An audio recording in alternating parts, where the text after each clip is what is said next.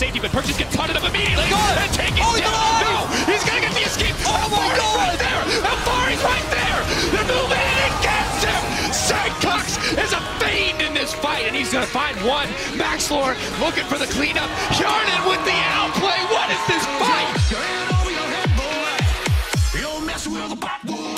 Front line cleanses out. Hansama, the main damage dealer, instead comes to the flank. Perks has to flash to safety. Wonder just gonna knock down though. He's happy to take a bite out of that jungler. And now both sides are backing off. G2, one looking for the fight one, but they might now because Perks does so much damage.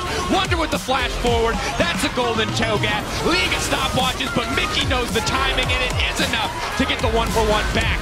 Now pulling backwards, Sencox once again with the 3-man taunt. That's G2 bringing it back. Pretty calm for the early game, but it's definitely started to pick up. They're going to find the engage, moving forward. Hansama is low, getting collapsed on by multiple members. He is legs over Wonder! Stone Blade Feast! Haven't seen that one in a while. He's going to get taken down. Maxwell's running for his life, but there's no chance. Wonder's cleaning up the fight. The top lane cho'Gath is just such a monster. Overstated in this fight. It's a little bit split here as Maxlor is on the backside. Final fight could decide everything. Hansama is so incredibly low, but he does back off. He is healing up. Maxlor lands the multi-man kick. Alfari going to need to find the re-engage, but he has no ultimate available. Goes golden, has a brief moment of pause, but gets immediately knocked up and taken out. That's the killing spree for Jankos. That's the cleanup for G2. I see what tomorrow brings. You're messing with the backwoods, man.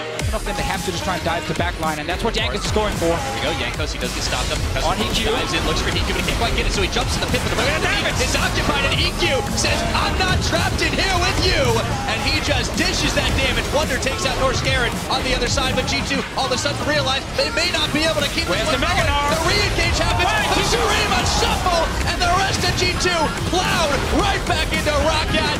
What a kill by Blank. He falls in the end. It's a double to Wonder.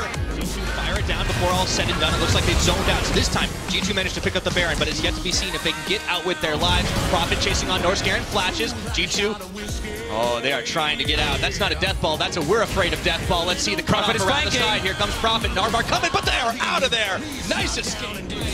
Prophet a little low, G2 realizing maybe they can jump in, maybe now is their time to call in the Forge God, and all of a sudden Rocket are dropping low, have they gone too deep? Yarden picks up EQ, and Perch knows just barely that he's gonna get out. You're messing with the backwoods.